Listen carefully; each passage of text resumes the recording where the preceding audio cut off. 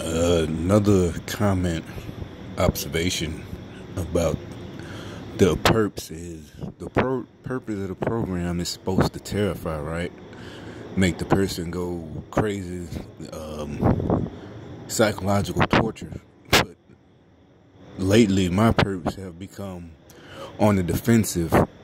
Their whole street theater is to prove that it's like high school when you insulting each other. It's like they're trying every time now. It's just trying to get me back to prove that they're not what I said they are, and not even like legally, like they're not perps, stalkers, gang stalkers, but like if to prove that they're one of the cool people or whatever. Now it's just like a back and forth with strangers.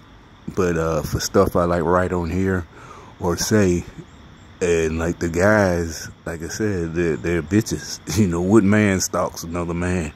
I don't care what you say, you know, what race you are.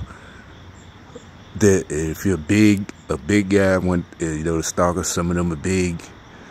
You're just a big old bitch, a big bitch. And it's like, why?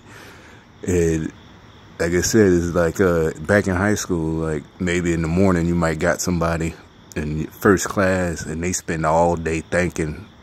The next day in class they try to get you back, and usually it's somebody else who saw it that'll point it out. It's like, you spent all day thinking of that, didn't you? That's how we know he got you. You know, you made it worse now.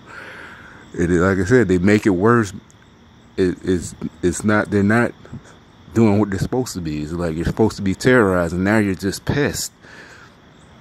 You know, strag-alongs, wannabes, tag-alongs, you know, like in the movie The Fan with Wesley Snipes. It's like you're like fans, and I'm not, you know, the people that you're stalking, we're just regular people. And you're stalking us with all this money and people. It is actually, I would say flattering, but it's not. It's just, you're a pest. That's what you are. It's like you need a spray to spray on you. You know, like you spray water on cats. That's just my truth for today.